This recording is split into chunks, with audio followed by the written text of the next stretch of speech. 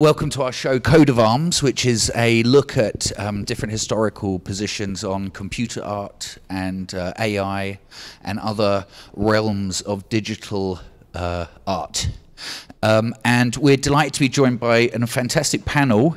I'm not going to take up any time. I'm going to hand you straight over to Christiane Paul, who is going to be moderating the talk.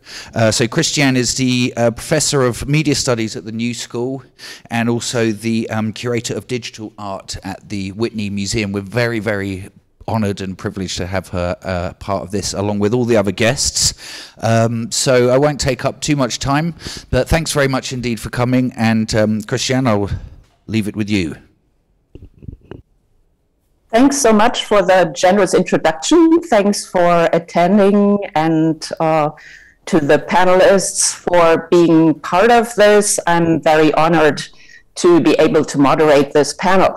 So in terms of the structure of all of this, I will start by introducing the panelists in the order of their presentations, then give a brief introduction to the panel itself, and then hand it over to the panelists for short presentations, which will be followed by a conversation and Q&A.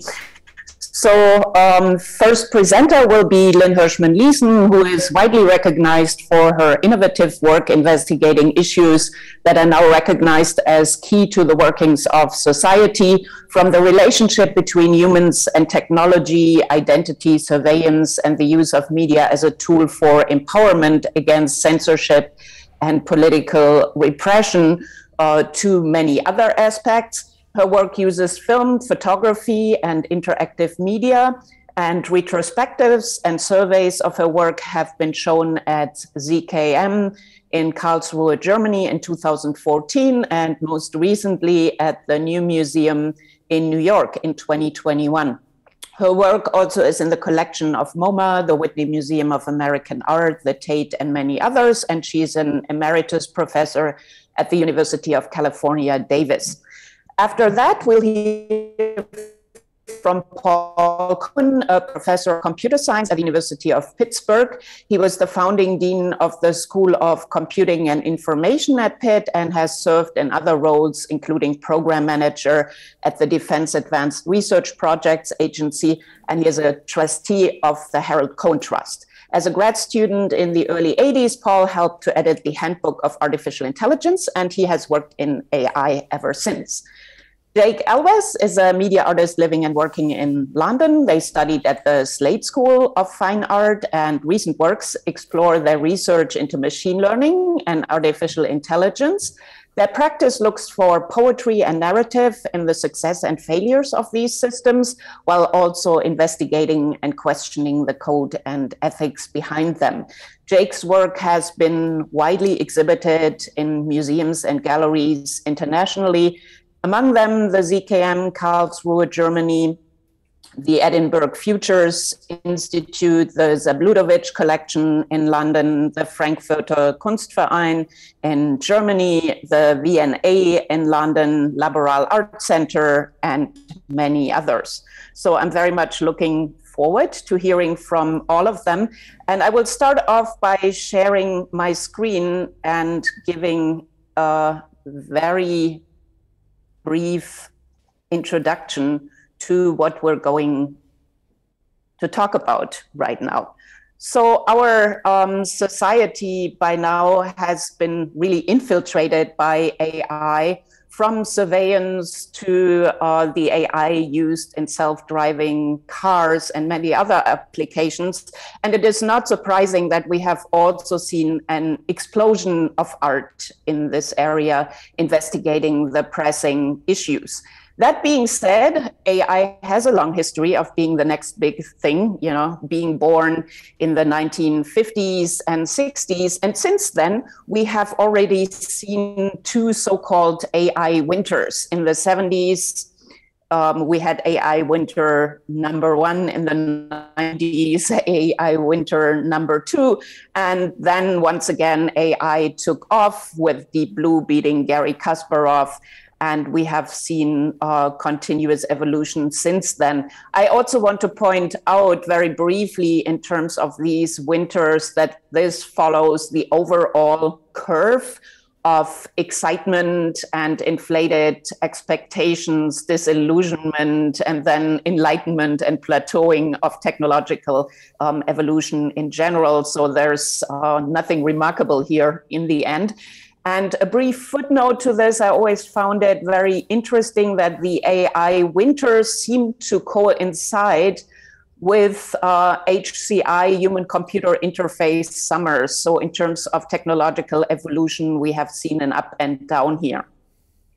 I do not want to get deeply into this very involved diagram, and I know Paul will talk about this a little bit more in the following, but what we're calling AI now is also very different from the start of AI. We started with the more symbolic expert systems and heuristics and rules, and we're now really in a phase that is more statistical and focused on machine learning, although there's also this sub-symbolic sector of effective computing. And I'm mentioning this because artists have been working in all of these areas.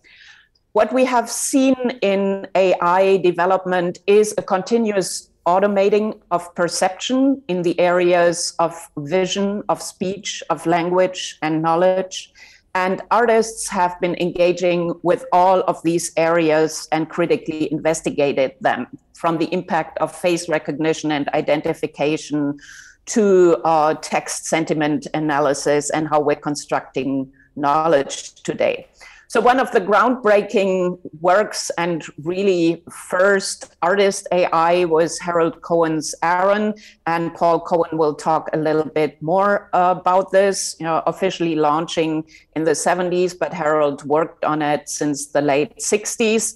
We're very happy to have Lynn Hershman here because she has been involved in various stages, from her early chatbot Agent Ruby to the more recent Shadow Stalker, with engages with predictive policing, and Jake Alves, who has done amazing work in querying the data set and engaging with different kinds of biases in deepfakes. So what we can do as part of this panel is only give a slice of what has been going on in the field. And I just want to mention, without getting into it, some of the other outstanding works that have been created in this area to give people a bit more of context for this.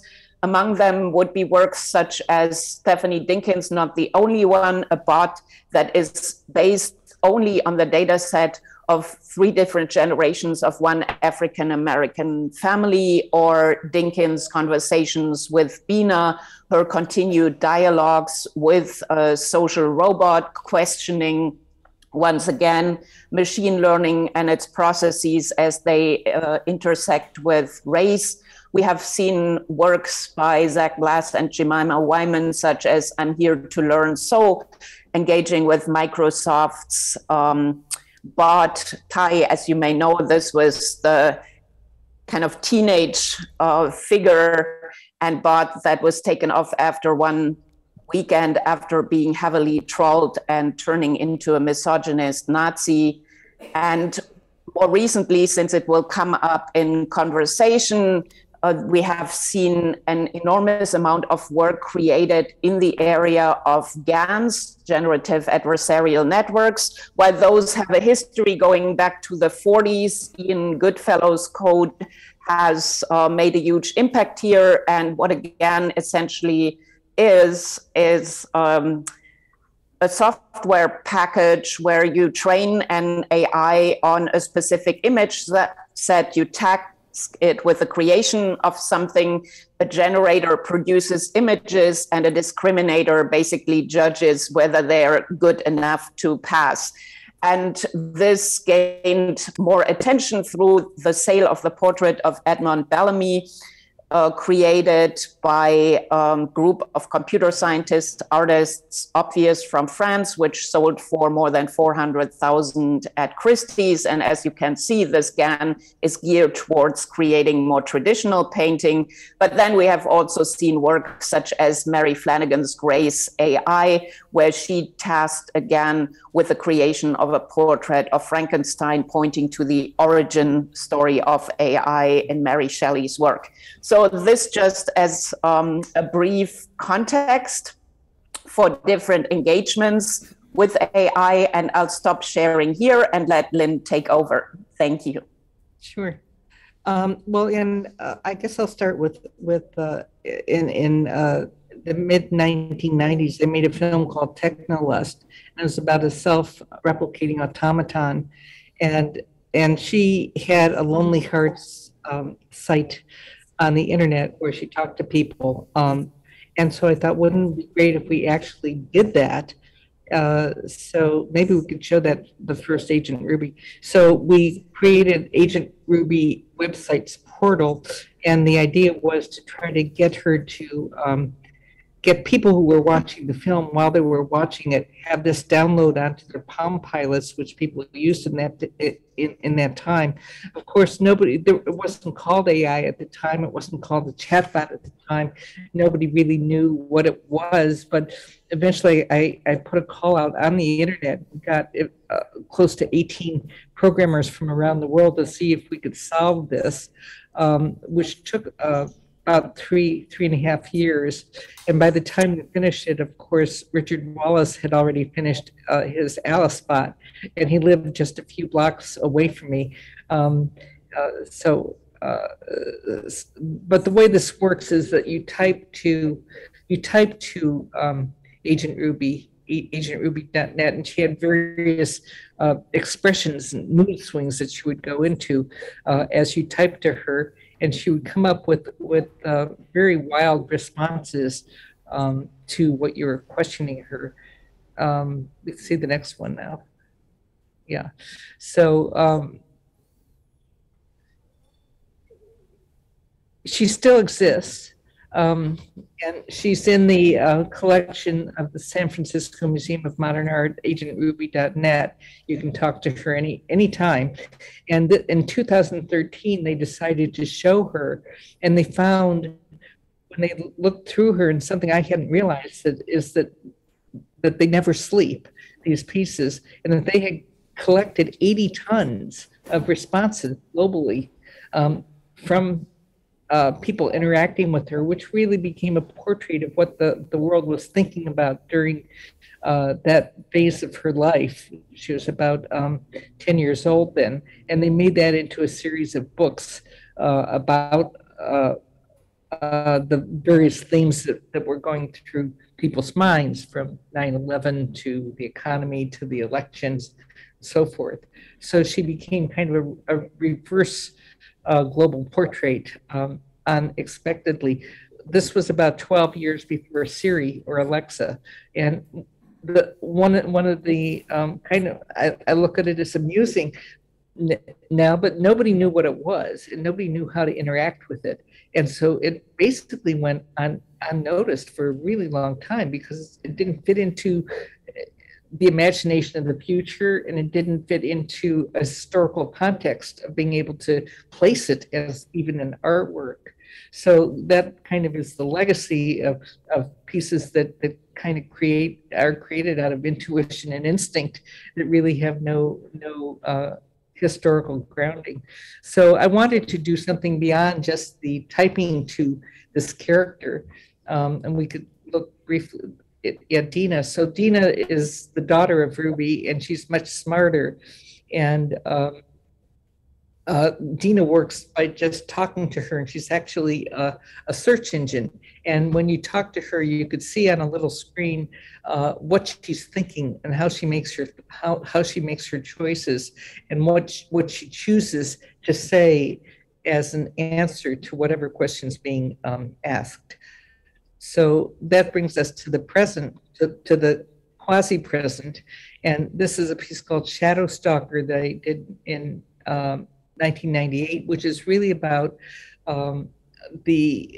about predictive policing and the aggressive algorithms that really affect people's lives in an invisible way. I think, let's see, are there a few more installation shots? Yeah. Yeah, so this is really about how the predictive nature of logic can affect people without them knowing about it. And the way the installation works is you go into a room and you can just all you do is you put your email in it, and all this information about you and about even your family come up in this form of a shadow of you walking through it as you listen to a 10-minute video that is narrated by Tessa Thompson about what predictive policing actually is and how it started. I think we've got a little Instagram 3-minute clip that we could show that goes into the details of how it was made with the collaborators. So do you want to show that if you can?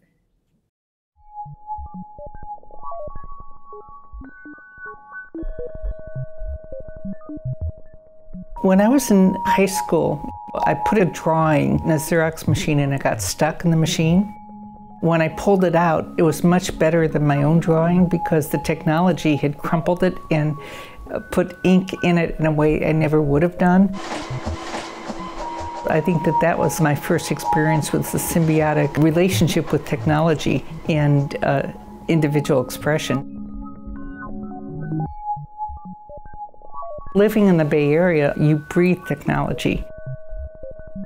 That allowed me to be more attuned to the technological landscape and also find a group of people I've closely collaborated with.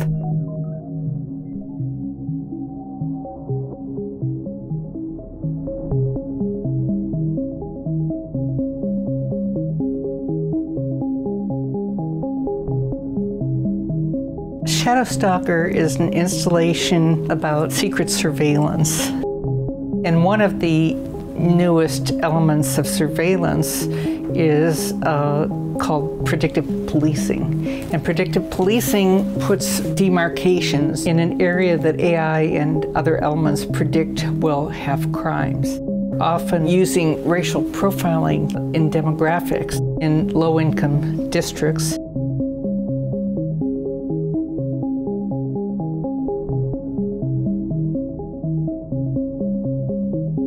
Lynn has a sketch and a concept. You interpret it, come up with some ideas, and then we talk about it, keep sort of iterating from there.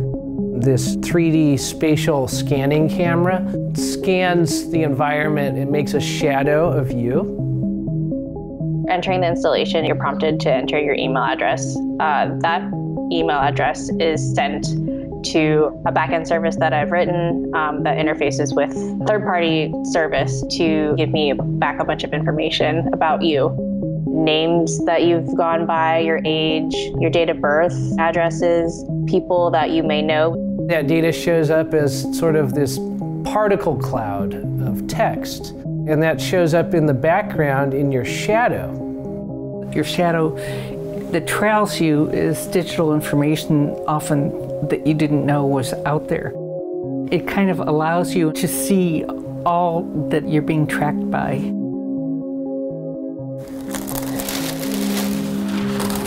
This is an image that's in the film. It's a picture of the spirit of the dark web, talking about the culture of fear that we're in.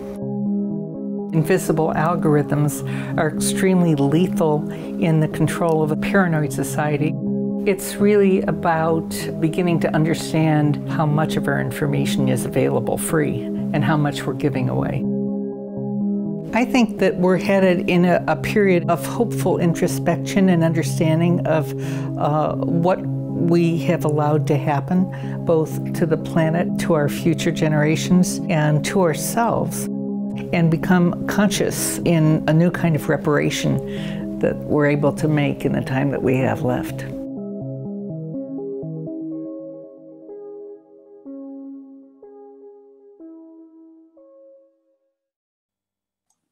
Thanks so much, Lynn. So next we have Paul Cohen. Thank you very much for this opportunity to participate in this panel. I'd like to share my screen. Can you see a picture, or can you see something else? You can see a picture. Good, thank you. And now I need to go back to where I was. All right, well, let's get started. I'm not Harold Cohen. I'm Harold's son, Paul. I'm the trustee of the Harold Cohen estate. And I will talk a little bit about Harold during these few minutes, and then during the question and answer session, we will probably talk more about issues in AI more generally. So Harold is known as an artist and as the author of Aaron, which is probably the longest lived and most creative AI program in daily use. His death in 2016 was the end of a very lengthy relationship between an artist and AI. And it was a varying relationship. At times, Aaron handled all the aspects of the art making, and at other times, Aaron served Harold by making drawings that Harold would then develop into paintings. He had a really long career. He was a very successful painter in the 1960s, but then he left the London scene to join the visual arts department at the University of California in San Diego. And that's where he learned to program a computer. Here you see a very early image, 1969. Like many other people, he started using available plotter hardware, but he really wanted to control how images were made. And so for the bulk of his career, he built the machines that made the images. He was highly, highly technical, which I think is an aspect of his persona that is often overlooked. He was a skilled machinist, really good mechanical engineer, good electrical engineer.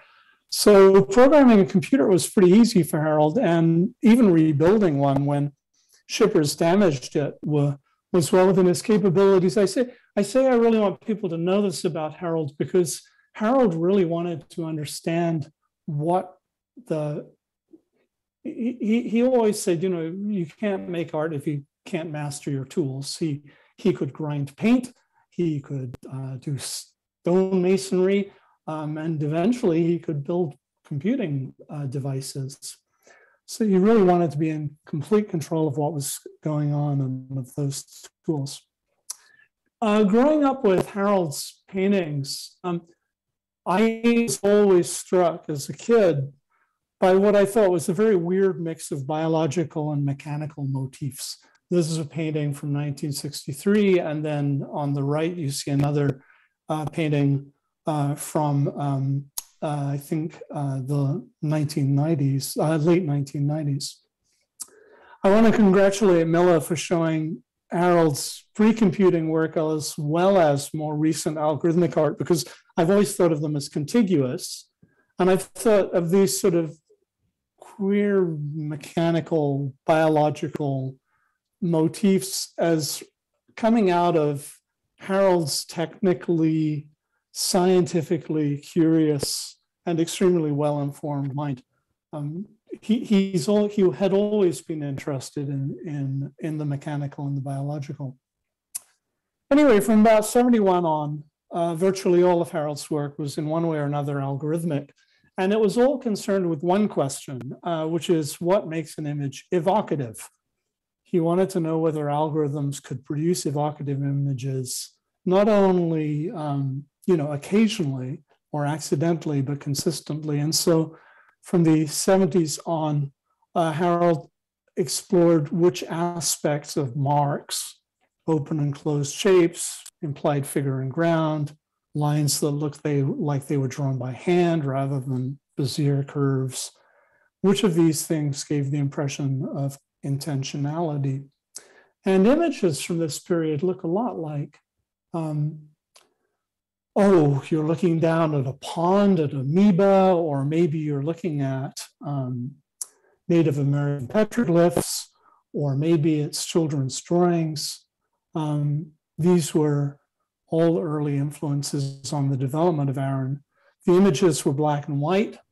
You can see here a robot drawing image on the ground. Then Harold would color them in by hand. Harold was really concerned with color throughout his career. He was a colorist as a painter, and color was a big deal in the development of Aaron for a long time. As Christiane mentioned early in his work, Aaron was very much of the sort of time of AI. It was essentially an expert system. He was a good friend with Ed Feigenbaum, who was sort of the father of expert systems, also my advisor in grad school. And Aaron encoded in a fairly direct way what Harold knew about color and composition and other aspects of images. And that went on for about 10 years, and Harold kept struggling with color until he finally realized that he got better results from some really simple algorithms that had no correspondence at all to his own knowledge. And once he made that switch, he said that Aaron was a distinctly different kind of intelligence from his own. And I think he spent a lot of time puzzling over why it was so successful. Over the years, the line drawings that he colored by hand became more and more representational, culminating in the late 80s, early 90s with figurative drawing. And then by 1995, Aaron sort of hit the apex of its autonomy. I don't actually think that's the right word. I think we should speak more precisely. Aaron, by the 90s, mid-90s, controlled all aspects of the making of the image. It would compose images of people in rooms, and then it would instruct this sort of marvelous robot to draw the images, mix its own dyes, color the drawings. There was an exhibition at the Boston Computer Museum that ran for weeks, and it really enthralled audiences, audiences of all ages. The images were representational. They were pretty accessible. The machine was very colorful. The machine was incredibly cool. Harold really liked talking to gallery audiences. He spent hours and hours there, but he came to worry that the spectacle of the machine detracted from the paintings themselves. And eventually he sort of abandoned representational stuff altogether and returned to abstraction and simplicity. The path, though, was certainly not direct. For about a decade, you saw this sort of climbing down from representational through things that were sort of highly evocative and representational to more and more abstract. By really the year of his death, Harold had demoted Aaron to the sort of poser of problems, poser of difficult painting problems for him. Aaron then became sort of not an artist in its own right, but a poser of problems. Harold liked to joke that he would be the first artist in history to have a posthumous exhibition of new work. Everyone thought that was very funny. As trustee of his estate, I can tell you it's not funny at all. But the quip hinges on the word new. And each of Aaron's images is indeed unique, instantly recognizable, but instantly recognizable as belonging to a particular version of the code. The images aren't really new in any sense other than being unique. Harold did toy with the idea of making Aaron modify itself. And in fact, we spent some time talking together about machine learning. But instead, he reduced Aaron's autonomy over time from the mid-90s to his death. And you have to ask, why is this? Why did he reduce Aaron's autonomy? First of all, he had very little faith in machine learning. Again, I think it had to do with relinquishing control. He believed that only an artist could make Aaron, and he believed that he was the only artist who could make Aaron. He wanted to retain control of Aaron's development, but here's the important thing. I think Harold always viewed Aaron as how he, Harold, made art. So there's sort of, there was no way to convince Harold to release Aaron, to let other people work on Aaron, to make Aaron something in the public domain. because really Aaron was his alter ego in a sense, and he just wasn't going to let other people fool around with it. So in conclusion, I think you'll see that Harold tackled a lot of the thorniest issues in algorithmic art. He tackled the nature of evocation, the working relationship between artist and machine. He tackled learning and self-modification, whether machine intelligence needs to correspond to human intelligence, how algorithmic art should be shown in public, how it should be priced and sold, a lot of other things. So besides building machines to make amazing art, he was also a pretty deep thinker. And in that sense, I think he's got to be viewed as a pioneer. For those who want to know more, go to the website. There's a whole lot of art there, but there's also some really fine writing. That's all I have. Thank you very much. It's really terrific to have your presentation and Lynn's back to back and really broaden the idea of what AI can do. So I'll hand it over to Jake.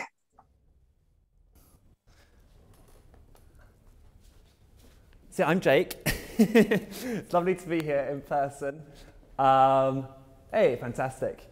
Cool. So yeah, having a look around the show, it's so wonderful to be like surrounded by such historic work from computer art, kind of the birth in a way of starting to use systems with digital processes, with like early plotters and kind of using these sorts of materiality. And in a way, I'm kind of the next generation of artists sort of working with really high-tech algorithms, trying to work out how to use these machine learning algorithms. Actually, the last slide, the slide before, was kind of going right back in a way, kind of when I was at the Slade, which is actually where Harold Cohen and his brother Bernard Cohen were also very involved. I actually lived, and one of my best friends was Harold Cohen's grandson, or great-grandnephew. I get a little bit confused whether it was him or Bernard. But anyway, yeah, I was kind of there, also doing plotter drawings like they were back in the day. And actually, this is one of my kind of really early pieces where I was getting like old circuit boards from computers that I was using and running them through the printing presses that had been used by the likes of Freud and Paul Arago, and kind of really thinking about like the materiality of this thing. But whilst I was at Slade, I was also, became increasingly engaged with machine learning and these same sorts of questions of algorithmic creativity, of how far can you push agency with the machine, but maybe also realizing moving beyond that, that the questions have changed a bit. And maybe since the 60s, we now have to be thinking a little bit more socially as well about how are these algorithms actually being used. So I'm going to show a few of my pieces from the last few years. And you might see that kind of there's a bit of a progression. So they start maybe thinking more about those questions around autonomy and then move slightly more into the political. So actually the first one is a bit political. So we'll start with the first video. And this is basically the 20 most influential figures in tech as defined by Forbes. And every time they say a number, they've been extracted and kept in the order they said them. So this is a piece that I did in collaboration with a machine learning algorithm to extract numbers. So we can play a minute of this maybe. It's quite fun.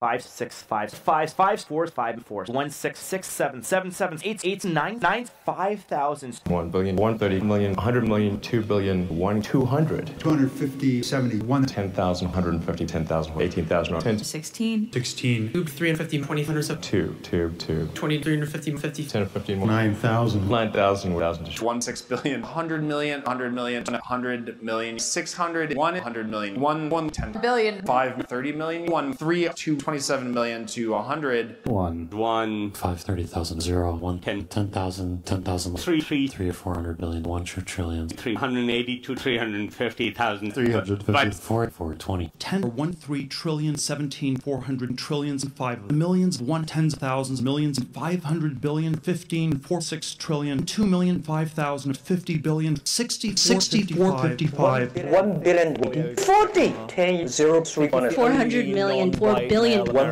in the list. And I think we've got Zuckerberg next, but let's move on. So next up, so I guess that in a way it's thinking about the metrics, who's actually in charge. So really, for me, kind of as an artist working with machine intelligence, using machine learning, deep learning processes, I'm kind of thinking much more in a way now about who these systems are being built by and who they're being built for. And that's kind of what the biggest question now that I'm considering through, injection of queer data sets, of how can we kind of subvert these things, play with them, point out the failures and poetry and the mistakes and things they weren't meant to do. So I guess this whole thing of, thinking through the failures, and I guess Lynn was also saying this, kind of finding that failure in the system. That's often, for me, where the real character comes from and the real artistry, and kind of almost sets up this more symbiotic, collaborative relationship with the algorithm. So this was the first piece that I created using a machine learning algorithm, and it was a reference to this wonderful piece of art, Namjoon Paik's TV Buddha, which is a seminal piece of video art of the Buddha looking at the CCTV feed of the Buddha. And my idea was, working with a collaborator, Roland Arnold, could we get an early algorithm? So this was basically one of the first sort of predecessors to a deepfake algorithm, where we would train it on thousands and thousands of images of the Buddha and say, okay, let's have a Buddha looking at an AI try and recreate the essence of an image of the Buddha. And what happened was it completely failed, right? So these are the sorts of images it came up with. I think, are they moving? Yeah, you can see sort of these quite abstracted, they kind of like flicker a bit and do these quite strange things. And to me, they're kind of almost like abstract expressionist paintings. And it's actually showing the guts of an AI in its infancy failing to create the essence of the Buddha. Because we didn't have the training data. It's like the limitations of this system. Only how well you can train it as the artist and give it the data that needs to be given. So it was a failure, but there was a real poetry in that. And I love that. It's kind of finding the poetry in the failures of these systems. So yeah, I think the next picture shows the Buddha looking at the AI failed to create the image of the Buddha. Back in 2016, which was, I think, only about a year after Ian Goodfellow, a couple of years after Ian Goodfellow came up with this idea that you can create these fake images from vast data sets of images. So that was kind of, our first experiment. So moving on from there, I guess as an artist, one of the ideas that got me most excited about this area of AI was this idea of a latent space. So this is basically this idea that you can think of AI in a really spatial way, right? So let's say we're training a facial recognition algorithm to learn images of people, of humans. We give it millions or hundreds of thousands of different faces, photographs of faces. And then the machine learning comes in, right? So it starts to kind of trace across these images, kind of search across these images for what they all have in common. And it basically abstracts that into lower and lower level features, starting with kind of just lines and shapes and textures, and then starts to see eyes and noses, and then it starts to see whole faces. And basically what will start to happen is the algorithm will plot these faces in this latent space. It doesn't have to be faces, whatever your data set is. So let's say kind of all of the images of white faces exist over here, and all the images of black faces, or male faces, or female faces, or all of these different sorts of things. And as it's learning from these faces, it plots them in dimensions. And then you can use it to say, okay, there's a new image. What does that correspond to? It corresponds to a white male person in their 30s. This could also be images of, I don't know, birds and dogs and cats, or it could be the human language. So you can kind of think of this thing as a spatial, and then you can start to make sense of the data. So an early piece that I created, so yeah, next slide, is actually a piece called Latent Space. And again, it's one of the earliest algorithms going on a journey through this space, right? So once you have this space, you can then say, create me an image of what might exist here. Not an image in the original data set, but an image that could exist at that point in space. For this algorithm, I actually said, rather than creating me like a realistic image of any point, which we might have seen, and I'll show you a couple of examples later, I wanted it just to skirt through and move through this space. And for me, that is kind of, trying to push towards giving the computer agency, but at the same time, what it creates is, I don't know, quite banal. You'll see in the next piece as well that they're also incredibly limited, but for me, there's a real beauty in what it was able to do.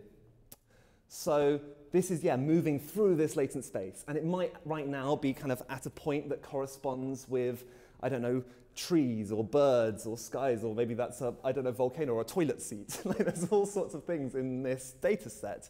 It's 14 million images that it's learned from. It's a standard open source data set. And this is just kind of going on a journey through this space, navigating through it. So yeah, the next image is actually, you can see it this month. I think it's on for another couple of months. And it's showing under, I think it's the largest ceiling mounted LED in Europe, and it's under the Gherkin at Fenchurch Street. There we go. So yeah, it's kind of on this colossal LED, and you can kind of see the whole space light up, which is quite fun. It's also got a soundscape composed by an amazing musician, the Analog Girl. So yeah, maybe if we move on. Is the arrows not really working? Maybe if you just use the arrows on the keyboard, it might work a bit better. Yeah, there we go. So, okay, so this piece, moving on from that, I became really interested in how can I set up this kind of dialogue between the algorithm that you just saw and pair it with another algorithm, which is for labeling images, right? So this is a piece called Closed Loop, and it's effectively showing, if we go to the next slide, actually, I think we can see a little demo of it. Okay, yeah, so we can see here, right now, it's seeing an image of a bird with a red beak. Okay, so sorry, it's seeing an image of a large piece of paper, right? And now it's trying to generate a new image of a large piece of paper. So that's like this point in latent space. You can basically input a sentence into that. And actually, these algorithms got so good now that if I did this again today, this would be a really realistic image of a large piece of paper. But actually, I like the fact that it's kind of failing and sort of jotting off and sort of, you know, misinterpreting itself. So now it's trying to create a new image of a bird flying in the air, which is what it saw in the last image. And it kind of goes round and round in this feedback loop where I never quite know as the artist where it's going to go to, and I never really guided it either. So now it's seeing a sky is blue and clear, and then it's going to try and create a new image of a blue and clear sky. So if we go on to the next one, maybe. So yeah, sorry, going on a very quick journey through a bunch of pieces.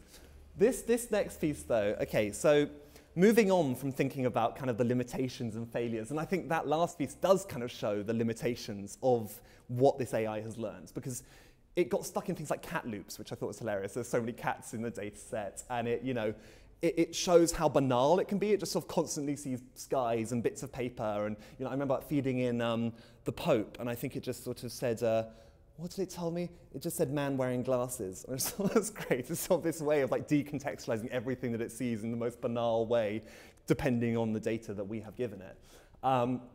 So this piece, I was thinking more about how can we kind of recontextualize or reframe an artificial intelligence, kind of the most cutting edge technology that we had at the time in nature, and basically take it into this primal landscape, the Essex marshes, somewhere I've been going since I was a little kid.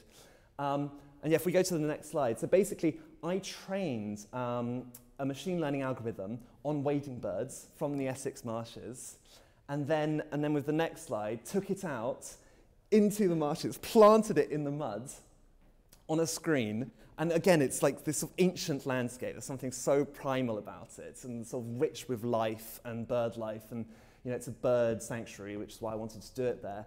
And then I created a video projecting the artificially generated birds across the marsh in dialogue with the real birds. So we can see a second of this video. Also, I'd say that the sounds, if we can hear any sounds, are all created as well by an AI being trained on 10 hours of field recordings from the Essex.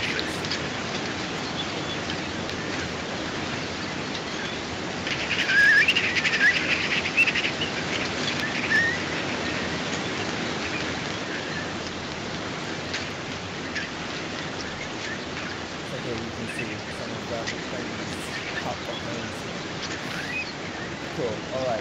So I want to get to my queer AI quickly, and I don't want to take up too much time, so let's skip forwards again.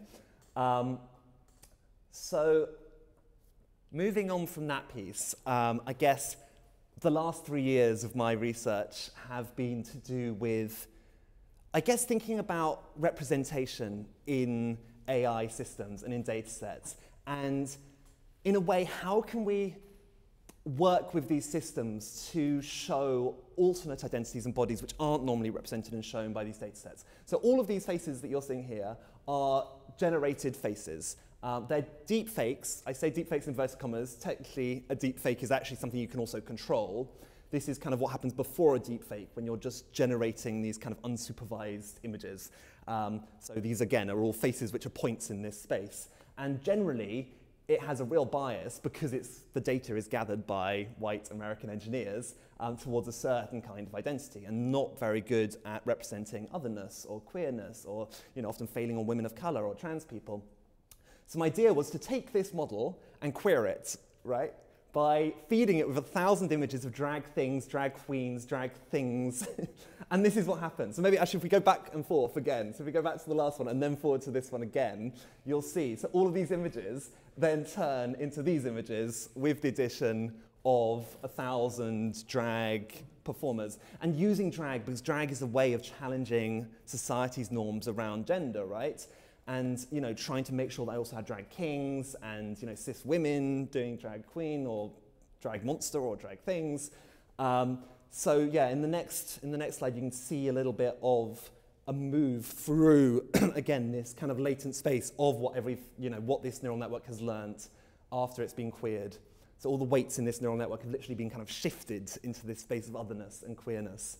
And in a way the system's kind of been broken. So this kind of raises questions of, do we want to be represented in these systems in the first place? Or do we want to just kind of mess with them, like dirty them or queer them or like break them for whoever might own the data originally? So I think there's a real interesting question there, also like of obfuscation. So a lot of people put makeup, like dazzle makeup on their faces so they're no longer recognized by AI systems. So the last video that I might show you a second of, if we have time, we could just show a minute of it. You think we still have a bit of time? We can show a second of it. So, this video here is basically a duet between my collaborator on this project. She's called Me the Drag Queen, very confusing name, and her deepfake doppelganger, right? So here, in a way, it's kind of maybe trying to be a bit of a satire on our idea of society's relationship with AI. So we can just watch maybe the beginning minute of this, and then how are we doing on time?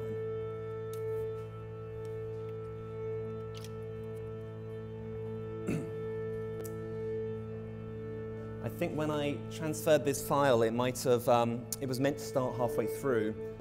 So I don't know if you want to maybe just go to sort of halfway through it and then you can actually see them next to each other, if that's easy. If it's not, then you can also just watch it on my website. Yes, I can. Yes, I can. Anything you can be, I can be greater. Sooner or later, I'm greater than you. No, you're not. Yes, I am. No, you're not. Yes, I am. No, you're not. Yes, I am. Yes, I am. I can shoot a partridge with a single cartridge. I can get a sparrow with a bow and arrow. I can live on bread and cheese. And only on that? Yep. Sucking a rat. Any note you can sing, I can sing higher. I can sing any note higher than you. No, you can't. Yes, I can. No, you can't. Yes, I can. No, you can't. Yes, I can. No, you can't. Yes, I can. How do you There sing we go. that We'll high? leave it at that. I'm a girl. But you can watch this online on my website, jakeelwitz.com. I've also created a whole web app where you can actually interact with all of my deepfake drag kind of creatures and swap out bodies and kind of thinking about the ethics and politics of who gets to control whose bodies. And that's on zz.ai, so zizi.ai. There you go. Okay, thanks so much, Jake. And another shout out to Jake because they were able to join us really last minute. You have seen the announcements, listing Nick Lambert. Unfortunately, Nick got really sick this morning and couldn't make it. So Jake graciously jumped in. So thanks again for all of your presentations. I think we got a really good slice of approaches to AI in art. I want to start off with a question that is kind of obvious, yet one that we're always being asked. So in the past 3 to 5 years, we have really seen an explosion of AI-focused art exhibitions responding to the increasing role of AI in art practice, which is based on the machine learning and data processing and decision making for the purposes of anything ranging from commerce to entertainment. And my question here is, what role does and can art play in reflecting on these technological developments and futures? And maybe we start with Paul, since you're the non-artist on the panel, to come to it from a CS perspective, and then Lynn and Jake from the artistic one. Paul, you're muted still. Yeah. So the question is, what role can artists play in reflecting on AI?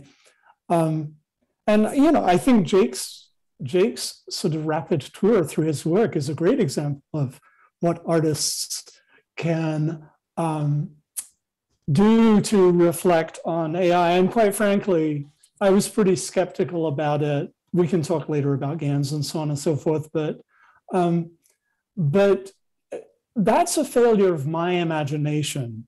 And I think Jake is a really good example of an active imagination thinking hard about what art can say about AI. So the answer I thought about last night is really quite mundane compared with what Jake has been showing us. But I do want to point out two things about AI researchers and perhaps about science and technology in general, which I think are limitations that could well be addressed by artists. The first is that essentially all AI is task-oriented and it is subservient to humans.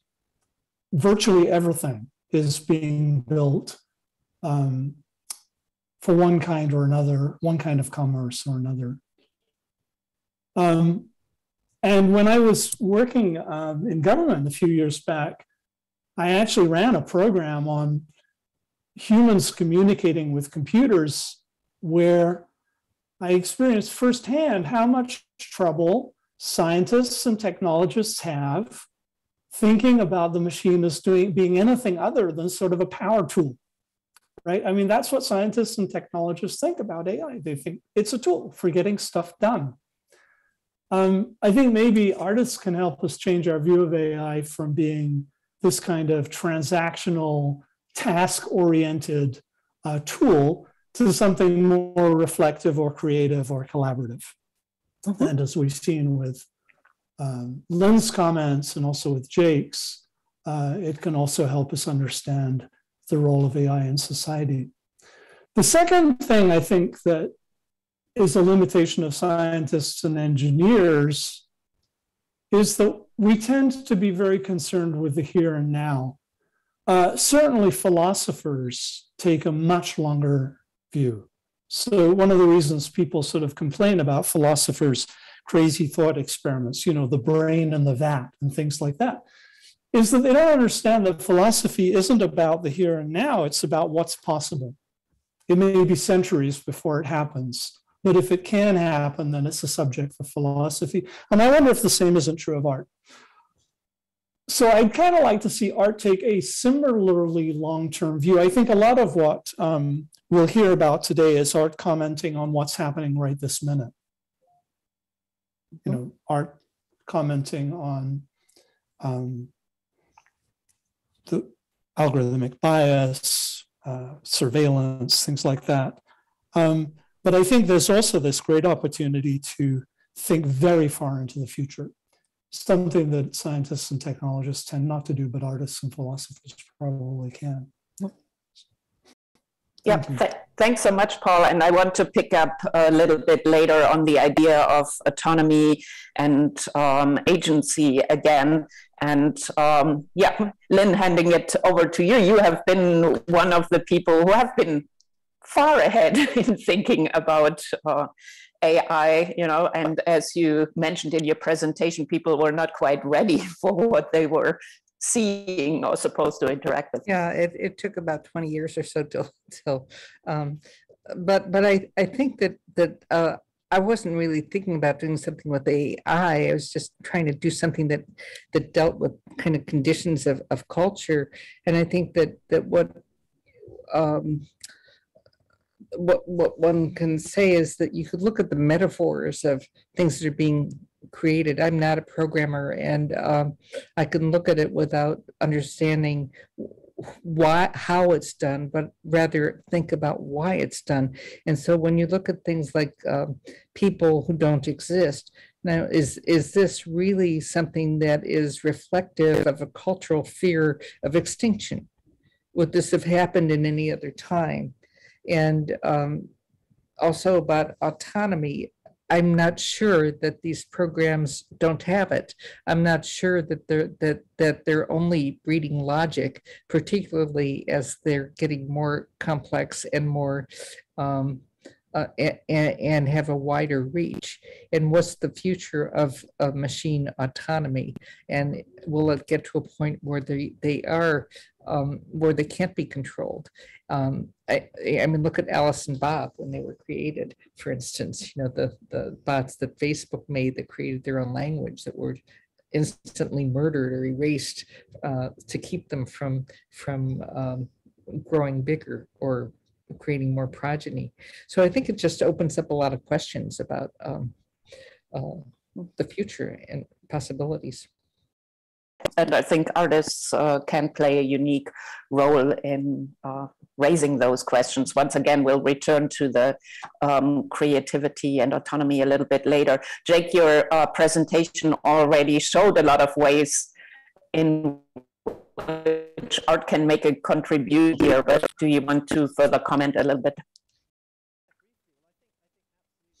I agree with what the other two said. I think there are some really interesting things to unpick there, because I think we also sometimes will have different definitions of what some of these things are that we're talking about. And I think that is one of the things that we can do in art, is to try and unpick some of those things and talk about some of these themes. And I think actually it's a fantastic thing, because you can really take like a sort of critical step back. We don't have the same kind of responsibility or accountability as an engineer has, where they've got to create something that actually has a purpose, right? And that actually functions. And I can create something completely purposeless that fails just to kind of show the inner workings of a machine. And I'm actually part of a research project at the moment at the Edinburgh Futures Institute, looking at how artists can help to demystify the field of artificial intelligence. Kind of by doing that, you know, in a way, the whole AI drag thing is a little bit of a red herring there, because it's like I am literally constructing like an AI body, which I think is a real mystification. And actually this whole thing we have to want to anthropomorphize AI, which I think is actually a big mistake. But in a way, by doing that, I'm trying to hope to like also deconstruct that, or like unpick it a bit, or open up the black box to a new, I don't know, to a much wider audience as well. So I like hope kind of all of my work can engage different people who might not talk about this stuff. And like, you know, with the AI thing, with the drag thing, you can actually see the skeleton that the deepfake is built on and start to see how these processes work. I also think like, yeah, talking about like utopias, I think there's something really interesting in that actually as artists, we can also talk about, we don't always have to be dystopic. We can also say, what about like alternate utopias, things that no one else has ever thought about? Like, what about, I don't know, obviously all the PR companies are always pushing AI utopias, and then there's a lot of AI theorists that are pushing real dystopias, but I like the idea that we can kind of push alternate, or like queer utopias and alternate visions for where AI can go, including like a collaboration, including how great is AI when like humans' creativity, such as an artist or a performer, is next to the cold, sterile process of a machine, and how can we bring narrative out of that, and how can we get people to understand what's going on through that, maybe. Mm-hmm. Yeah, and I think this is a really important topic. Let's dive into that a little bit more. So one of the recurrent themes in AI art has been creativity and the potential of autonomous art making or collaboration between the artist and machine. So the presentation on Aaron was a really interesting example on that, the way that Harold Cohen thought about those relationships. And Lynn just mentioned, well, you know, maybe there is more autonomy than we think. So maybe we can talk a little bit more about what constitutes autonomy and agency. Obviously, you know, as Paul pointed out, those AI algorithms are originally conceived for a specific purpose, and that purpose will always be inscribed into what the creation process is, yet there may be agency in that aspect too. So I'd like to hear your opinions on that. Well, sure. Actually, I was just thinking.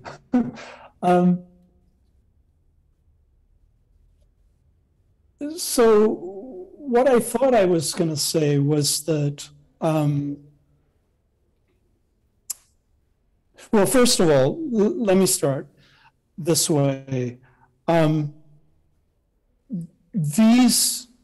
When somebody writes a program to do something, if the program does it, you can't really say that the program is autonomous of the programmer. I think that would be absurd. If you write a program to intentionally surprise you, and here I don't want to put words in Jake's mouth, but I sort of think that that's what he's doing, then you've written a program to intentionally surprise you. And while the surprise may be genuine and it may be exciting, I still don't think it's a mark of autonomy. And if it is, it's very circumscribed autonomy. So basically, I don't think programs are autonomous, except in a very precise sense. I think we have to view autonomy as an asymmetric relationship between two agents.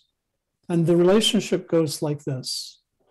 I grant you autonomy to work in a very precisely circumscribed space, and I accept responsibility for what you do. It's a highly asymmetric relationship. So, for example, when I grant autonomy to my daughter to drive a car when she was a teenager, I accepted responsibility for what she would do, and I specified the space in which she was allowed to exercise that autonomy. She can drive a car on surface streets, but not the freeway, or whatever it happens to be, right? But autonomy is always a highly asymmetric relationship between the grantor of autonomy and the agent that acts autonomously. But the grantor of the autonomy is always responsible, and that's the nature of the relationship. And I think that that characterizes the relationship between Harold and Aaron. I'm guessing it characterizes the relationship between Jake and this sort of marvelous exploration of the latent space of deepfakes. So, you know, there are rules in autonomy. There is no such thing as saying, oh, you know, you're autonomous. Go do anything you just. It's a highly structured, highly controlled relationship that's subject to rules. The only other thing I want to say is that we shouldn't fake ourselves into the following kind of, well, I think it's sort of nonsense. We shouldn't fake ourselves into this kind of nonsense of saying, well, look, because the machine did something inexplicable, it's autonomous and smart. Inexplicability isn't the same as autonomy. If you don't understand why the machine did what it did, that means you don't understand why the machine did what it did. That's it, right? But I think people take serendipity and a failure to understand what the machine does as some sort of mark of autonomy, and I think that's nonsense. All right. Well, I think, you know, the whole idea of master-slave control of these programs is something that you have to look at. I mean, what about mistakes? And what about mistakes we don't expect and that we didn't intend to put in that have a completely different trajectory? I mean, that may not be autonomous, but it's a different way of breeding into something that's unexpected. and I think it's really an exciting. I think mistakes and failures are really exciting because it shows kind of an inevitability of a broader range of possibilities. I don't think that's contradictory, actually, because what you describe, Lynn, is something that many artists are looking for, and Jake pointed that out too. You know, the failures, the poetic failures, and the mistakes, but there's still a result of certain kinds of rules, you know. So I think, Paul, without putting words into your mouth, would be saying ultimately yes, but there is still, even if they are first, quote unquote, inexplicable to us, there's still the logical result of something. And I think it's precisely that productive tension that may make things interesting. I kind of feel like there's something interesting semantically going on here as well, where we're like, I don't know if I fully agree with the definition here of autonomy. I kind of feel like maybe there is something quite autonomous in many ways going on with a lot of these systems. And I'd say they probably are intelligent as well. They have a certain kind of intelligence. What I would say is that they don't have intentionality. They don't have agency. That they are still obviously systems with rules that we have created.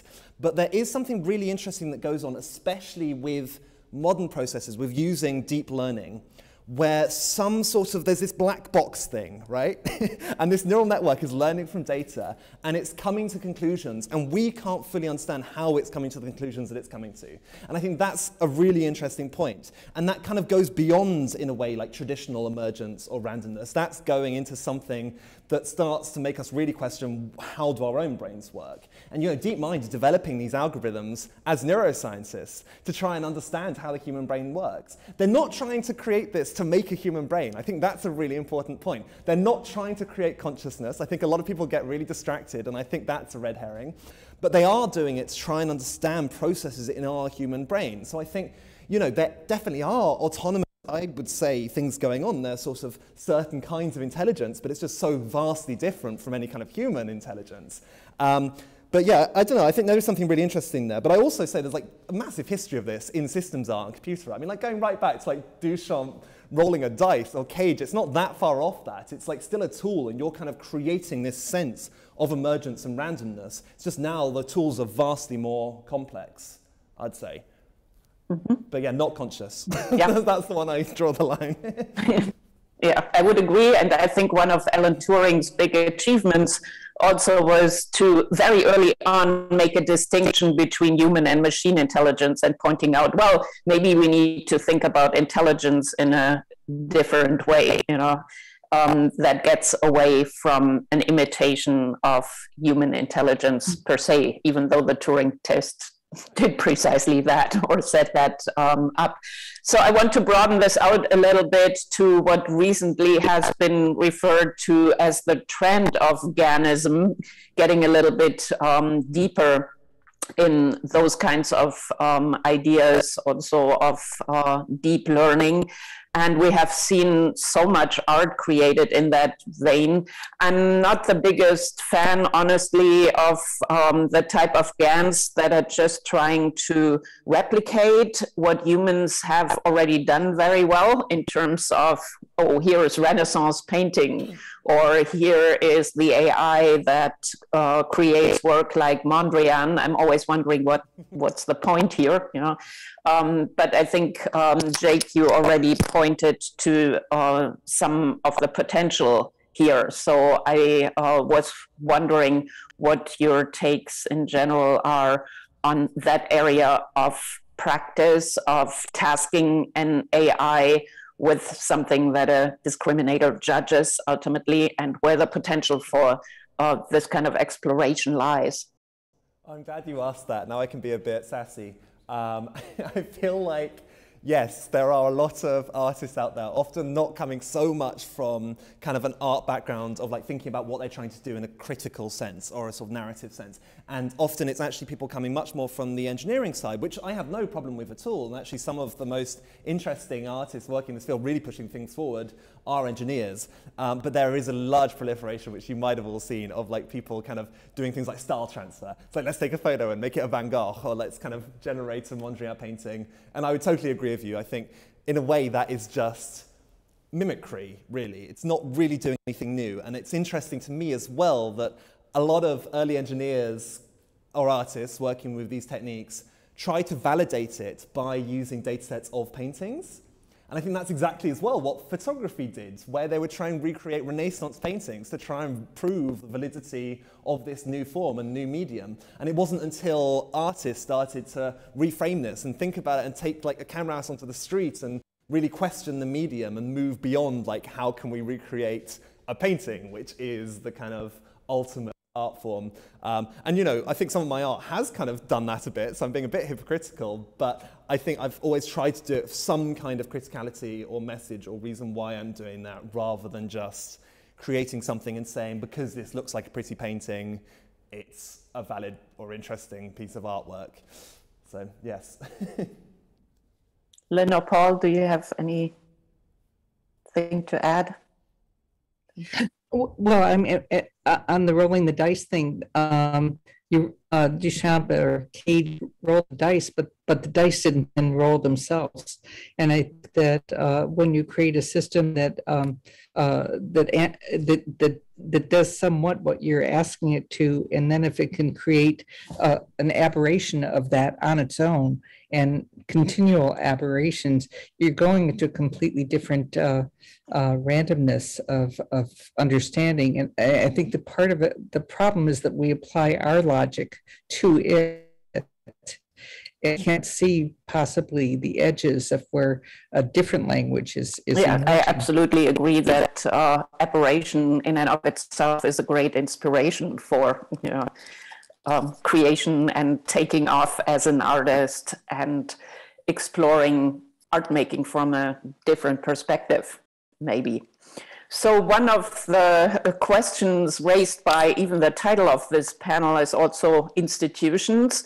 And I was wondering what you think about strategies that art institutions and the art world can use to introduce AI art to more of a mainstream audience. We already talked about demystification. I think there's a very important role for AI art to fulfill. I'm also thinking of Lynn's work here in terms of predictive policing and all of the political aspects that come into it. What would you think are strategies that are needed by art institutions and the art world to bring this discourse more to the forefront? Well, first, I think you have to have more museums showing it. and that's really lacking. There are very few places in the world that have the perception and visionary idea that you can have curators of this media and create the means for it to be shown. I think until it gets that credibility, it will always be marginalized. Mm-hmm. Yeah, I mean, I started out by saying that we have seen a quote-unquote explosion of exhibitions, which is certainly true if you use that lens of examining it from the Barbican to biennials devoted to the subjects, etc. But if you compare that to the breadth of exhibitions in the art world at large, of course, it's still a very small slice.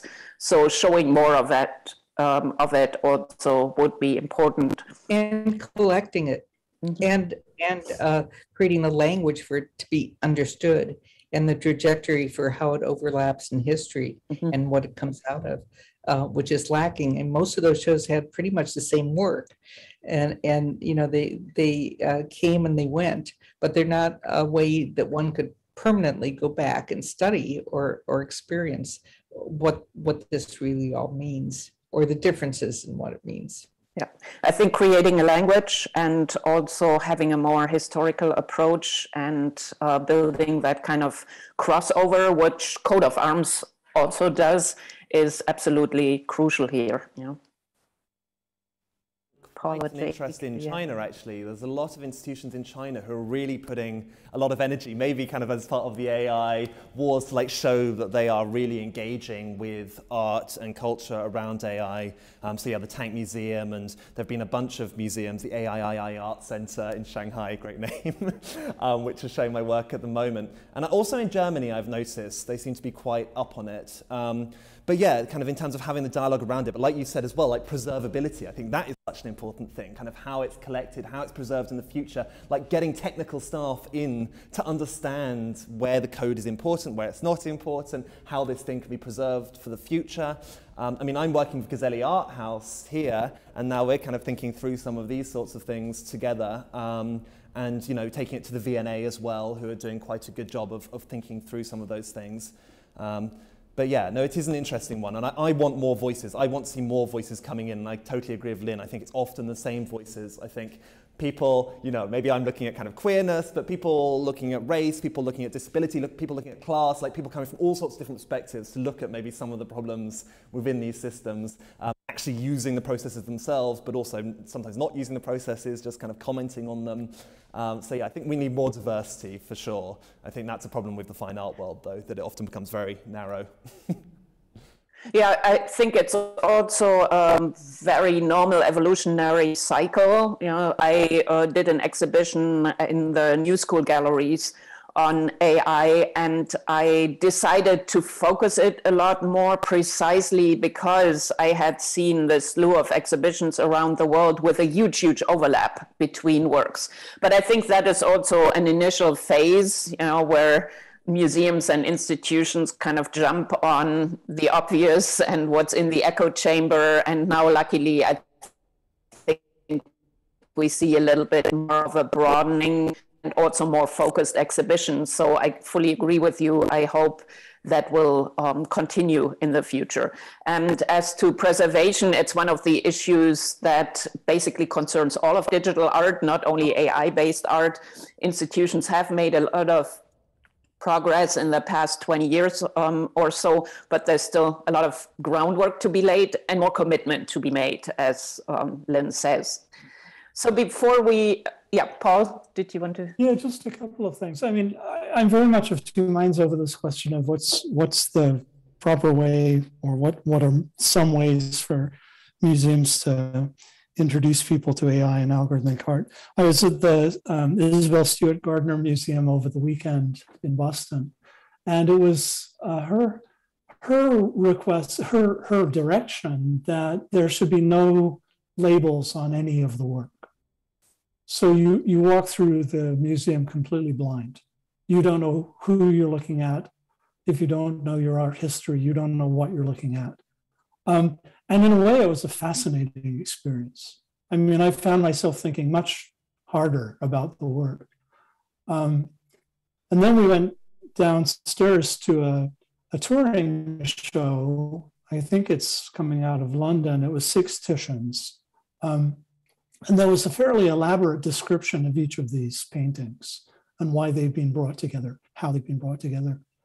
It didn't stop me looking at the paintings, but what I realized is that since one of them was the Rape of Europa, the gallerists the curators had to take up the issue of rape and talk about rape and how it was viewed by Philip II. And in a way, I sort of didn't want that either, because it's, 500 years removed, and who knows whether they're right about any of that stuff. So I found myself thinking, we have to be very, very careful about what curators actually say about the work.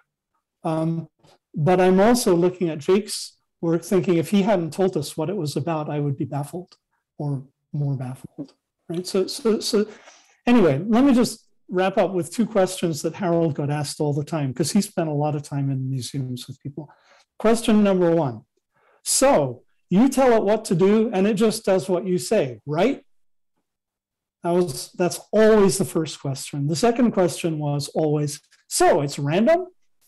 Mm-hmm. So there are 2 huge misconceptions about algorithmic art that if you don't do anything else, you should at least address those.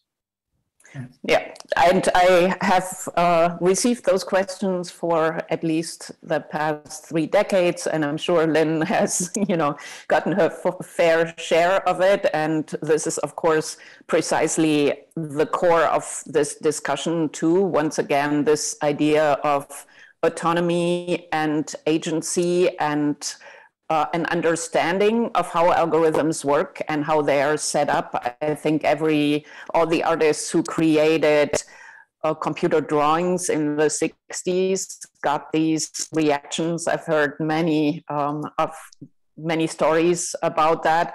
And I believe that process of demystification of contextualization is still very much needed. As a curator, I'm horrified by having no labels, etc. Let's keep in mind you come to this from a very sophisticated point of view already, and that's not true for anyone walking in. It's an interesting experiment to have no information, but at the same time, I believe context is key, and there's still a lot to do in that regard. So perhaps we're at a good point of opening this up to questions. I don't know if you have anything to add before we bring in the audience. Well, thank you. Perfect. Thank you. Thank you for an excellent presentation. I'm fascinated by the act of the artist talking about the work, and I think Mr. Cohen said about his father that he was concerned that people were more interested in the machine than him, and it seemed that part of the creativity is to do with the actual machine producing the art and people engaging and watching that. And then there's another sort of question also for Mr. Cohen.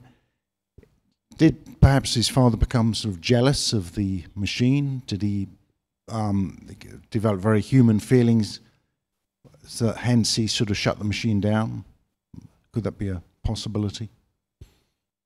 I don't really know. Harold loved painting, and even when Aaron was making images, Harold would often overpaint them. He really liked painting.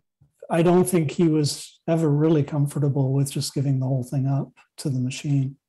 He was never a representational artist, so we were all a little surprised when the machine was making pictures of people and animals and things like that. I think it was sort of fairly natural for him to see whether he could pull it off, but once he pulled it off, I think he sort of lost interest. And I think he returned to his interest in, this question that sort of drove him throughout, which is, what are the minimal conditions under which marks convey meaning? And so really that, and the question of color, in the last few years of his life, that's what mostly he worked on. I don't know that he was jealous of the machine. If anything, he was immensely proud of it. Maybe you think they amount to the same thing. I don't know. He said all the time that the machine was a better colorist than he was. And this is from a guy who made his reputation as a colorist. So no, I don't think he was trying to clip its wings or anything like that. I think he was just rethinking what it was for, what role it had in his life as an artist. There are other issues. People get older. He was unable to stand and paint.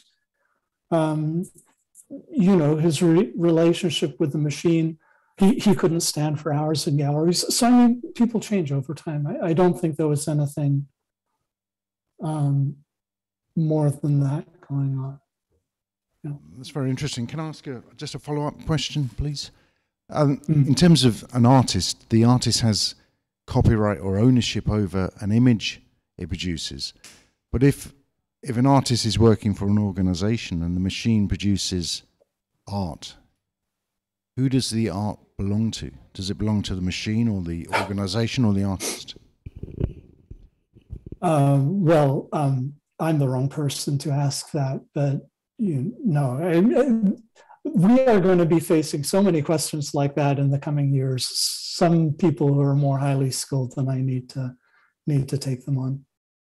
I can take on at least part of this because precisely that question also came up in one of our last acquisition committee meetings at the Whitney, since we're bringing some of Aaron in, and the question was, if we own software that produces images, who owns those images? And the way it traditionally is within museums or institutions, we do not own the copyright to the work then. Yeah, we may have the software, but if, let's say, a version of Aaron belongs to the Whitney Museum and produces drawings, we do not have the copyright to the drawing.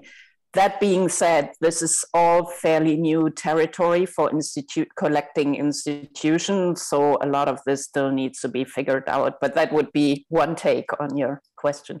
And who determines whether it's art? Well,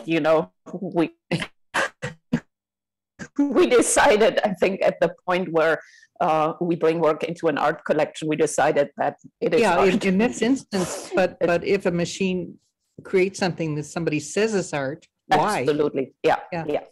What are the parameters that make it be called art? At the moment, I can find references for you afterwards, but yeah, my work's actually been included in a couple of these books kind of about IP around this form of art, and there is there's a lot to unpick there in terms of where the data set's coming from, the ownership, all of these sorts of things. I mean, generally I think people are coming to the conclusion that if you're an artist and you're calling it art, then it can be, but I think there is definitely a huge amount to talk about there, especially if things can be infinitely generated, then how do you kind of catalog that and where the original data came from? Are you creating your own data set? Are you using open source data sets? Or are you, as the case of some artists, just taking a museum's collection of copyrighted images, but then you're generating something new with it? So then that becomes... Where does the person who produced the software come into it? Right. Well, yeah, these are the massive questions, right? So obviously, and that's the whole thing for me as well, is that I want to make sure that I always credit the engineers that worked on the code that then I build on top of. So when I'm coding, I'm obviously always using code below the open source code because I can't write all of this AI code myself, so I kind of hack on top of it. So absolutely, yeah. Because if somebody writes something, they've got copyright. So if somebody writes software, they've got copyright, and then if you use that software to produce art, you've got copyright. So. Yes, and this has become a huge problem. So the big auction at Christie's, I don't know if you saw that, where the first AI-generated painting, which it wasn't, sold for $500,000 by an art collective in Paris called Obvious. But the thing is, they took that model from an American teenager who had trained it on a data set of paintings, and that painting data set was also copyrighted. And then, that teenager had taken the code from Ian Goodfellow, who originally came up with the idea of a generator network. So there are so many levels there, and then Christie's allowed it to happen. And I think it's actually possibly still being disputed. You can't quote me on that, but I'm not completely sure exactly what happened at the end of the sale, but it is a really interesting one. There are so many levels there where the people that wrote the code, the people that made the model, the people that had the original data set, and then this art collective came along and sold it through Christie's. So I don't know whether they're in their right. They pissed a lot of people off, I'll tell you that. You could end up with chaos, couldn't you? You could end up with a situation where if people wanted to, they could say, well, it belongs to me, and legal people get involved, and then eventually you just, where do you go with it? Exactly. Yeah, it's a question we're all asking ourselves at the moment. Can I say something about that image, and also about autonomy and about the role of AI in art making? I've been wanting to say this all the hour. What I found horrifying about that was that the people who made that image we're much more concerned with the surface attributes of the image than with anything else. So here's what I'd like to say. And I'd like to use a couple of analogies. I think we're probably all comfortable viewing art as an interaction between the mind of the artist and the mind of the viewer. There are two minds at work. There is the possibility that when AI gets involved, there are three minds at work. There's the mind of the person who created the AI, there's the AI itself, and there's the mind of the viewer, the mind of the person viewing the art. And, you know, the interaction between those minds is something, well, I mean, Gombrich cared about it a lot. When there were just two minds, I think we're going to see a new literature on how the three minds interact. But here's a trend in AI that I think everybody needs to be aware of. This sort of throws that whole quite exciting idea of three minds interacting into doubt. And I'm going to illustrate it with machine translation as an example. When AI got going, people thought the only way to do translation was to take French, map it into a meaning representation, and then map it back into English. Right? The understanding was that words convey meaning, and until you got at the meaning, you could do the translation. And then Google Translate said, nope, that's all wrong. You can actually translate French into English without understanding what the words mean. You can go from surface form to surface form, just the words themselves, no meaning. What's happened over the last 10 to 15 years of AI is that we are almost entirely about mapping one surface form to another. Now, I take note of Jake's point about latent spaces, which are not technically surface forms, but basically, most AI is mapping one surface form to another. And I think that throws in doubt this idea that in future, art could be the interaction of three minds, the mind of the artist, the mind of the AI, and the mind of the viewer. And I think that the sale, the portrait of whoever it was, I can't remember the name, was so clearly about surface forms. That was about generating something that looked like a piece of art. That's what that was. And that really worries me because I like the idea of a dance of three minds. I think that's a really interesting way of viewing algorithmic art. But as long as you follow this trend in AI towards mapping surface form to surface form, caring not a bit about why those images were made, then that puts that whole idea of three minds in jeopardy. Just to very quickly add to this, I think the idea of the three minds, which I really like, is one that is also inherent to digital art in general, beyond to not every form, but beyond AI. I always saw digital art as having this kind of relationship of a third mind, you know, be that generativity in various ways or interaction, or as Myron Kruger said, response as a medium. So I think this is also inherent to the digital medium. And I fully agree regarding the translation of surface forms, unless you do it in an interesting way. I think there are also interesting ways of manipulating that, but a lot of what we're seeing right now isn't. And I think that's yet another important part of the work that organizations, institutions, artists need to do, you know, bring to the forefront that this may not be the most fruitful engagement with the technologies. So we have a question from our Zoom attendees, from Simon Perkins. He's very much enjoying the talk and is asking, what was the first example of deepfake art? if any of the panelists would be able to address that.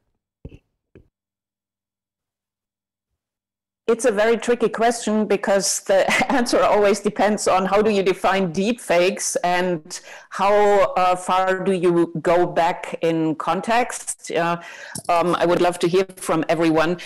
One could even mention Nancy Berson in that context as getting even patents on the morphing softwares. Not technically a deepfake as we understand it, but contextually speaking, certainly in that area. I don't know. I think that's, I mean, again, I would say, like, if I was being strict, a deepfake is technically something where you can actually control a body using a conditional generative adversarial network. So actually not many artists have been using that. I think most of the early art was just using GANs. Generative adversarial networks. So a bunch of the early ones using that was Memo Actin was one of the first, Mario Klingerman, Anna Ridler, you know, I think Gene Kogan is another one. So yeah, there are some people kind of, you know, I mean, it was so recent. That was like 6 years ago. I mean, it's no time at all. But now, obviously, yeah, with deep fakes, it's this idea beyond that we can start to control faces. And actually, to be honest, I haven't seen too many artists doing it. I mean, that's what I'm using for my drag. There are a few other artists that are playing with that, but I see it more on Instagram and see, you know, people making kind of deep fake Tom Cruise or Barack Obama's or Donald Trump's or whatever it might be. So yeah, I mean, I'd be interested to see how people can actually impress me maybe using deepfakes for media art, but I haven't seen a huge amount of it yet. I might be completely wrong though, there's probably quite a lot out there, and I'd probably think after this talk, oh shoot, I forgot all of those artists. Something that Simon also added on was further to a question. My uncle and his advertising company Streetlight Partnership made a TV advert in 1997 for the Ford Puma car. Perhaps is one of the first inspirations for deepfake art. They cut Steve McQueen's head from the original Bullet 1968 film footage and placed it on the present day's actor's body realistically, showing the deceased McQueen driving the modern car around San Francisco. They won several awards for the award, and it can be found here, and he sent a link, so maybe we can share it with the panel. Like so maybe we can check this out later but on. That's an example in a way of face swap, but it's not using a neural network. It's kind of has the same effect as a face swap algorithm, which again, is kind of, you could call that a deep fake, and a type of deep fake. But yeah, so that sounds like a sort of manual way of making a face swap. We have also another question from Ernest Edmonds, and he's asking, back in 1970, Strout, Cornack, and I proposed a question in the paper we presented. Will the artist be amplified or superseded by the computer? Where do the panel think we are today in respect of this question?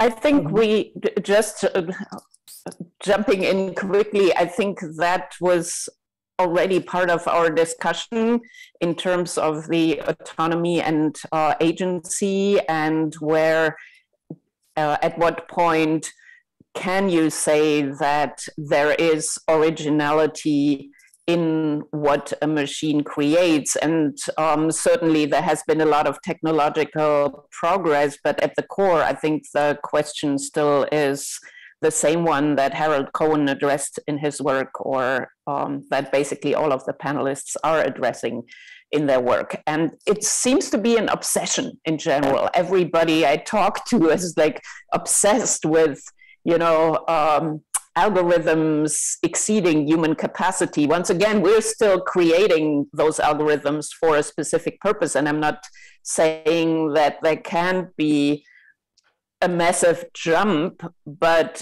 I'm also not sure why it's interesting. I'd agree with that as well. I think the dichotomy, a lot around it over the years as well. Like when I first got into this 5 years ago, I was really interested in that, the sort of philosophy of consciousness. How can we bring that into these systems? But I think I realized that often it's actually professors in ivory towers, and it's not a very accessible or interesting subject to quite a lot of people. And that actually maybe the more pressing issues are the social issues, or just finding poetry and beauty and kind of exploring the aesthetics of these things as well. I think we had also a question from Alex Estrick to Paul Cohen. It's a rare privilege to hear you speak about Harold's work. Thank you. I was wondering if you might say something about how Harold viewed his Aaron work in relation to other lineages of computer and AI art, such as Nies, Nake, Knoll, Moore, Molnar, for example. It is sometimes difficult to know how to narrate Harold Cohen in relation to others, which of course only reflects on how powerful his contribution is. So if Paul could say a few words. So I don't really know the answer to that question, and I was sort of dreading it. He and Frida Naka were very close friends. I'm sure they influenced each other. I don't want to say anything mean about my dad, but he was pretty self-centered and he did his own work. I don't think that he was very influenced by other people's work. He left London in the 60s, went to San Diego and put his head down, and I don't think he paid too much attention to other people, frankly. He had good friends like Frida Naka, and I know they discussed things, but I think he was very much his own man. Art historically speaking, Harold Cohen is often mentioned as belonging to the algorithms in terms of the algorithmic exploration of art making, but I would say Harold's work is also in a category of its own because it is very different from what Manfred Mohr, Frida Naka, Edward Edmonds, and all of the algorithmically engaged artists have created, because their concern was ultimately really not an artificial drawing machine and collaboration between human and machine and the AI-based approach that is not at the core of Manfred Mohr's exploration of hypercubes and fourth dimensions, or of Vera Molnar's work. So intersection, yes, but I would really say Harold is in a category of its. I'd add to that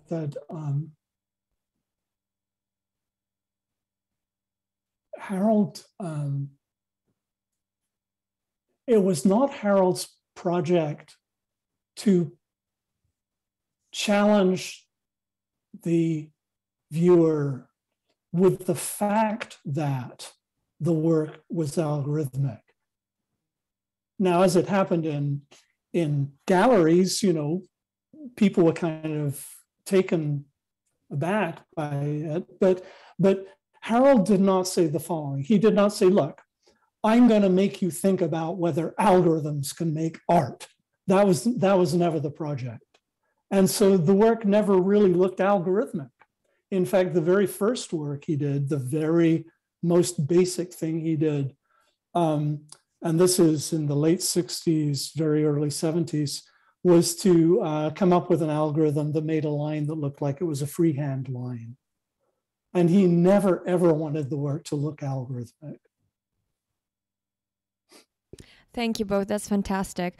We have another question from Jamila Knowles, who's asking, I did my degree in AI and I'm doing my MA in illustration. I make images about AI as it is really. It is in opposition to the shiny white robots and flying maths we see in the media and marketing. I wondered what the panel thinks of the ways that AI is described visually in the news. So maybe, I don't know, maybe Lynn can address this question?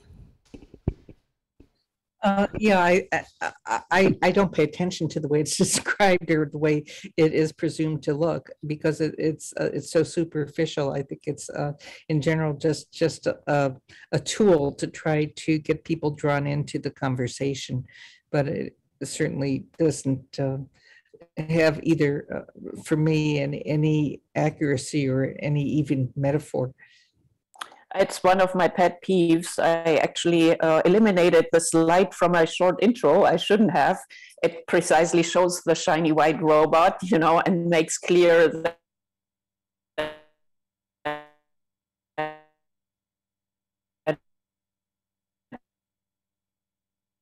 robots feed artists in order to walk and do what they're doing. They need that onboarding of AI.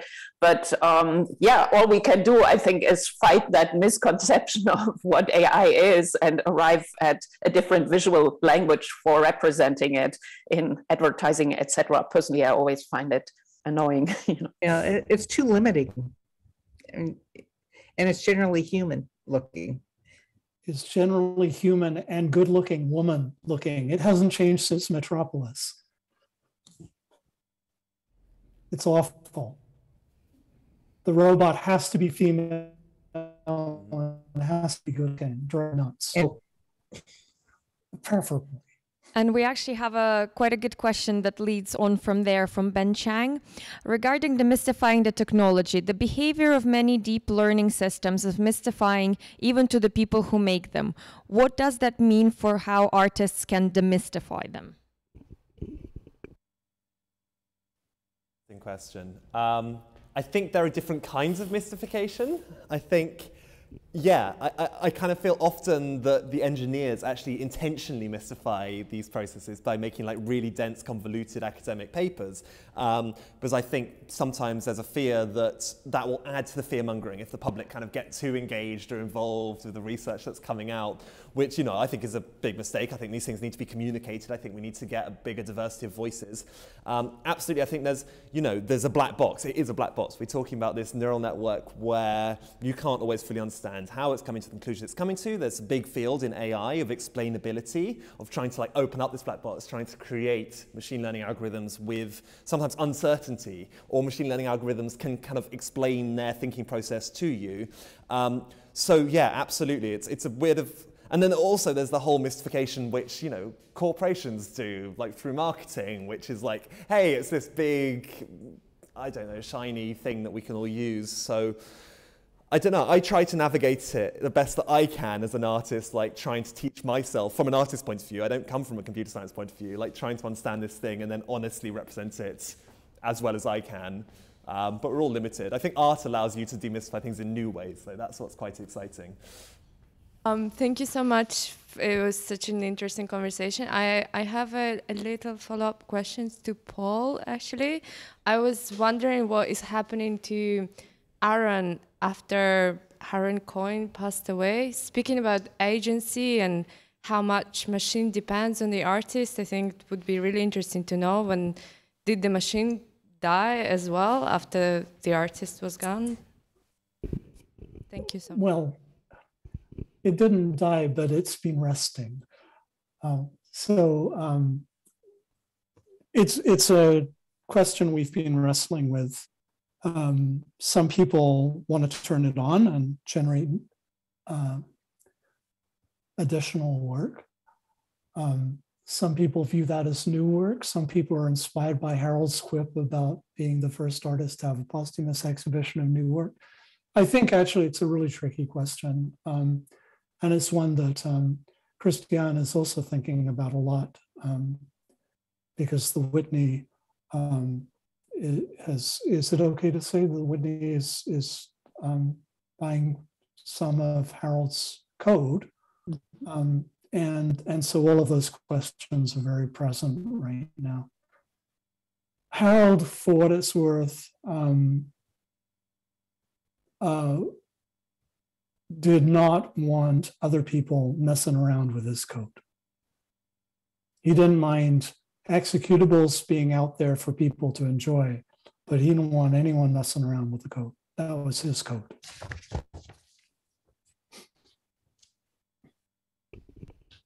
Thank you. Sorry for two follow-up questions. They're related questions. And the first one is to Mr. Cohen. In terms of, you talked about three minds, and to my mind, the mind of the machine represents the ideal for human beings. It was altruistic, selfless, giving. It doesn't ask for anything, it produces. Completely, you know, doing nothing for itself, but just producing something. And the related question is, I'll give it to Jake really, should an artist be an outsider, or i.e.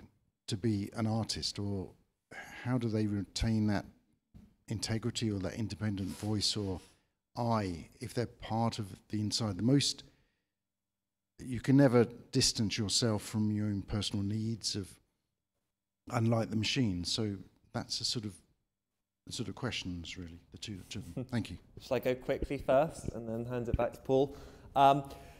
Yeah, I think there's definitely an important place for the outsider. I think that's something I have to think about quite a lot when it comes to like sponsorship, for instance. So like, working with Google, I have to question really hard, like, in a way, I'm kind of working against them. And actually, if I do a residency with Google, does that change the relationship? And I think it does somewhat. Obviously, I'd never want to kind of sell the data of the marginalized community, the drag community that I'm working with, to one of these companies in a position of power. But I don't know, I think you can work within these systems as well. I don't think you have to be a complete outsider. I think there's an absolute place for like kind of interdisciplinary practice and sort of the cross-pollination of like working with the code and working as an artist. And I think, there's something really brilliant about that, bringing together different disciplines. So in that sense, maybe not an outsider. But I would say that what I said before about the sort of critical step that you're allowed to take back as an artist, I think that's vital, that I'm not designing this for anyone else. I can kind of take that step back and comment on something or critique it or find poetry in it. Realistically, in the society we live in, can you do that? I don't know. Maybe not. Maybe there's something we need to carry on discussing afterwards. But I'm here, and these guys are not going to be in the room afterwards. So I'll hand over to Paul. Well, very briefly, because I know we need to wrap up. Humans are marvelous minds. They're incredible minds. I'm disappointed with AI minds, and I'm particularly disappointed with the direction AI is going in, because I think it's actually moving away from being able to build minds that can augment our own and minds that we can enjoy conversing with. I think AI has lost an awful lot of its original mission. I am still hopeful. I really like the idea that one day AIs will be the kind of gentle, helpful, encouraging, inspiring minds that you were alluding to a moment ago. But I do think you have to be very careful that, because AI has become, see what happened is, in the first half of AI, we tackled problems that we thought were really hard. Now we tackle problems we know we can solve with available technology. That's basically AI in a nutshell. And because so many of those problems involve various kinds of classification, right? Because classification is such a fundamental thing that if you can classify, you can do almost anything. You can do credit scoring, you can sell products. AI has sort of jumped down that rabbit hole, and we've lost sight of almost everything that inspired us in the first place. So I really look forward to getting back to some of these more inspiring things that you were talking about. It can be done. And I don't think there's a real choice about being an outsider if you're an artist. I think that you just are. I think it gives you a different perspective on what's going on. So it's not like somebody says, "Oh, I'll work as an outsider today, and tomorrow I'll be a different sort of being." I think it just is part of the process of having that distance and being able to see things in a different way. Thank you so much. I think this is a great note to end on. I also apologize. I actually need to leave to teach classes, and of course you could continue the conversation, but I need to log off. So thanks so much to everyone. Thank you to Christiane. Everybody. Sure. Thanks so much. Okay. Bye, guys.